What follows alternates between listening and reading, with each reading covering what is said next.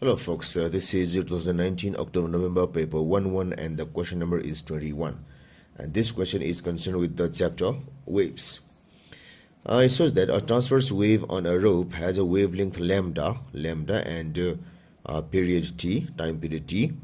The graph shows the variation of the displacement of the particles of the rope with the distance in the direction of travel of the wave at time t equal to 0. So it shows a wave at a certain time, so that means time t equal to 0.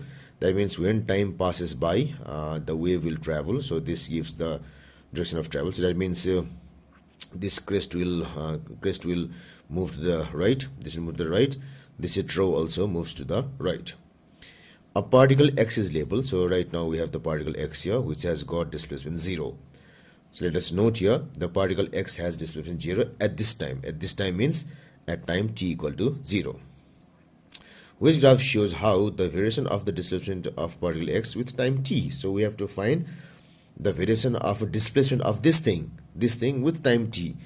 So this is the displacement at time t equal to 0, and we have to see what happens to this displacement when time passes.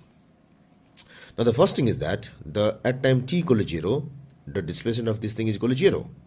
So at time t equal to 0, displacement should be equal to 0. So here at time t equal to 0, displacement is 0. So this qualifies till now. B, at time t equal to 0, the displacement is somewhat positive. So this does not qualify. C, at time t equal to 0, the displacement is 0. So it qualifies. And D, at time t equal to 0, there is negative displacement, which is not possible here. So this also qualifies.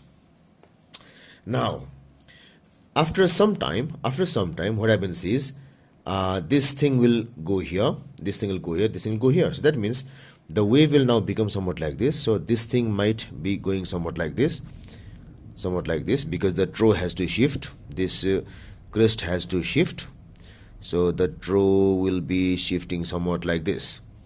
So that means that the particle here will be coming down here after some time from this t equal to 0. So after some time of this 0 second or t equal to 0, this x will be coming down. So x coming down means that the displacement should be negative.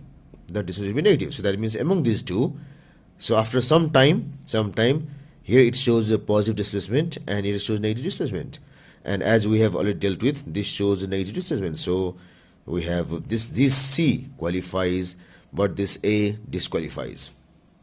It's because after some time the x will become negative. Then when this thing reaches here, then at that time the displacement will be 0.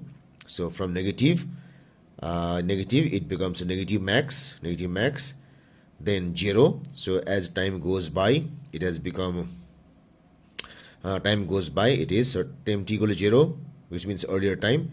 At a later time, some time after that 0, it was negative, so it reaches here negative, and after some time it goes here, it is 0. After some time this comes here, so maximum, and after some time this portion comes here, is 0. So choice C is the correct choice. These sort of graphs are slightly difficult because the given graph is in accordance with the distance, in accordance with the horizontal distance, and here the graph is in accordance with the time. So these two things are different perspectives of seeing the same thing, different perspectives. So this can be seen in real life. This thing can be seen in real life, but this thing we can't see.